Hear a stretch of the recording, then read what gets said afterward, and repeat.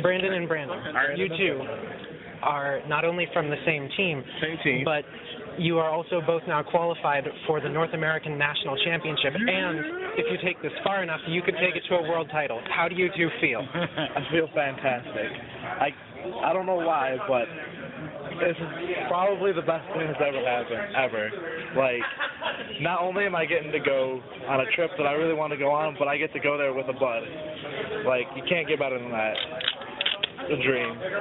And what about you, Brandon? I've been excited because I won, but I came, even though I had my, championship title already, to just let my teammates get a chance. And Brandon was the one that we worked diligently, play testing night and day and night.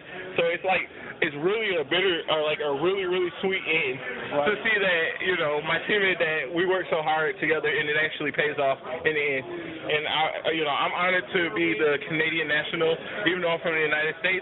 But, I'm just really, really psyched right now, especially to have a teammate in top two and then also a teammate in third and fourth place that can potentially go just in case the other guy can't. But Brandon for sure will be there. And we can go to more events. And we can go to more events. How did you two get into Cardfight? Hey, wait. That's a better question. I got it. For him. All right. A lot of people don't know this, but Cardfight Vanguard came out in roughly November of last year. They came out with the English version. The very second they came out with the English version, I had my store owner figurehead the whole bringing Cardfight to America. So a lot of vendors that are now like GTS and Ed Story at Global Enterprises in New York. A lot of distributors, besides Hammer Girl was like the beginning. But besides Hammer Girl, we're like one of the first people. Our state probably had like a little bit of advantage because we had it, the day it came out. So that's how I started in Vanguard, and then I got him started in Vanguard. I taught him basically not everything he knows, but a lot. Even though I was slightly involved in you playing gold to begin with. Yeah, true. That's a very heartwarming story. What's the philosophy behind your deck? My deck? He fine-tuned it. So all right, let me explain. All right, so I'm an Oracle Think Tank player originally, and I love the control and the draw aspect of the game. And I played against him in one of our tournaments. He's playing Special Duke, never heard of it. I'm just like, new to it. He's like, it stands again. I'm like, wait, this is broken. So I decided to play the same deck. He ends up dropping it for a little bit. He plays Royal Paladins. He also top 8'd the Canada, also. But and you top 8'd this event. Yeah, but besides that point, so he basically introduced me to Spectre Duke and the Gold Paladin. I fine-tuned the deck, and I went undefeated, and he's playing my build today, and he went undefeated. There have been various controversies regarding the double elimination format of tournaments, the single match nature of individual rounds, the alleged non-randomity matchups, and how the top 8 were determined. Do you two feel that any of these factors have hurt the legitimacy of the tournament?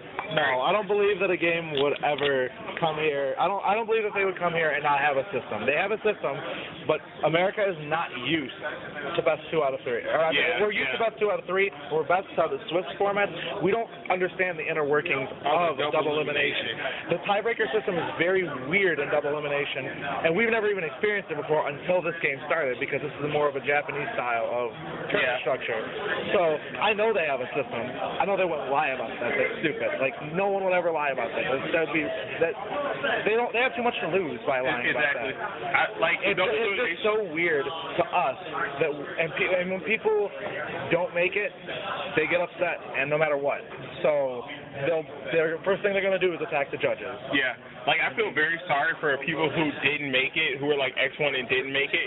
But it was like, it's a fact that not every X1 is going to get in all the time. Like, it was a fact that I lost to him also. So did Kyle Warfield.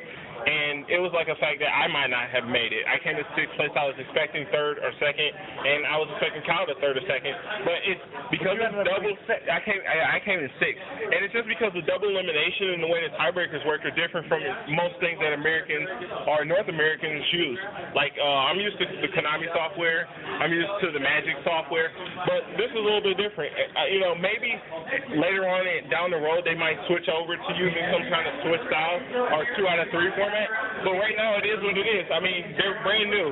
At this point in Konami's, tournament organized play, there was none. So we got to take what we have. Like Konami didn't even hardly have organized play here back then. Yeah, we're only what?